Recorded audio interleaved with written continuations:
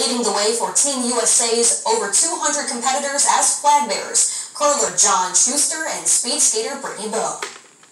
As an athlete, being, I guess, chosen to carry your flag of your country to lead your delegation into opening ceremonies is kind of the ultimate. The pandemic and politics have become a backdrop for these games. The Biden administration announced late last year they would not be sending a delegate to the games, with the White House citing Beijing's ongoing crimes against humanity in Xinjiang.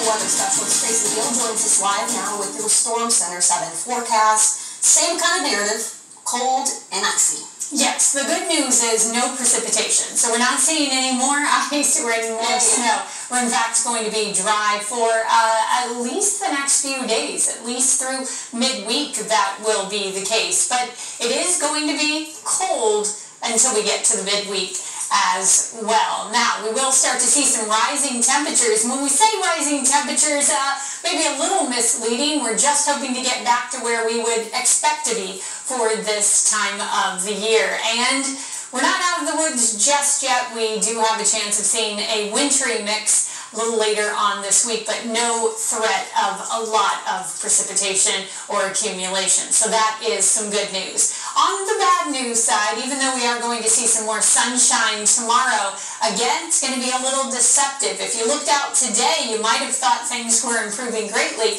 but in fact, it is going to be another chilly one. We will be up to 34 for your Sunday, and then 33 for Monday and Tuesday.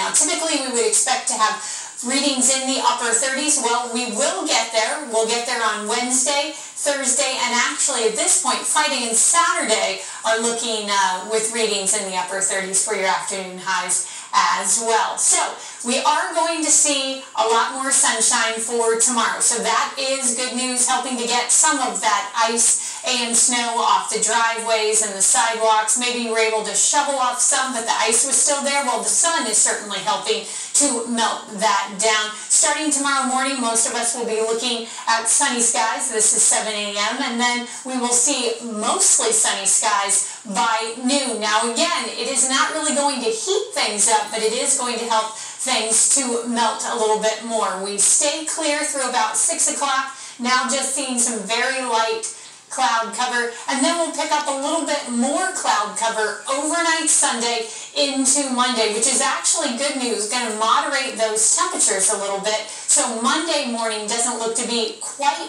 as chilly. It's going to be a chilly start, though, for your Sunday. We will be in the single digits by 8, probably just getting up to about 11 degrees, and remember, that is not factoring in the wind chill. Wind chills for the early morning hours will be close to 0.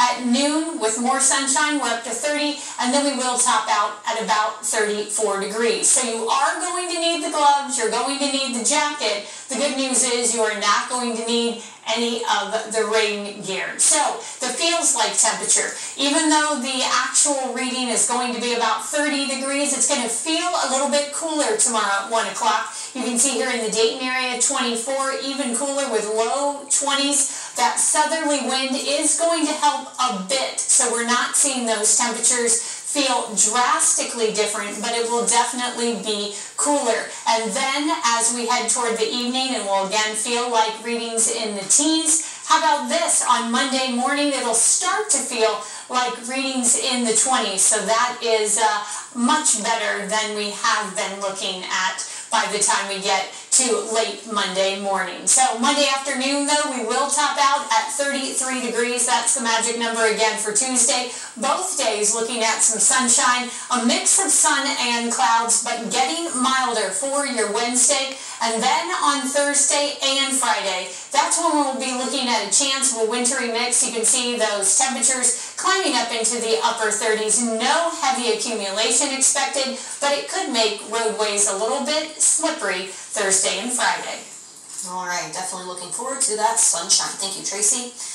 Well, after more than a year, Corner Kitchen in the Oregon District is getting ready to reopen its doors. In a Facebook post, the restaurant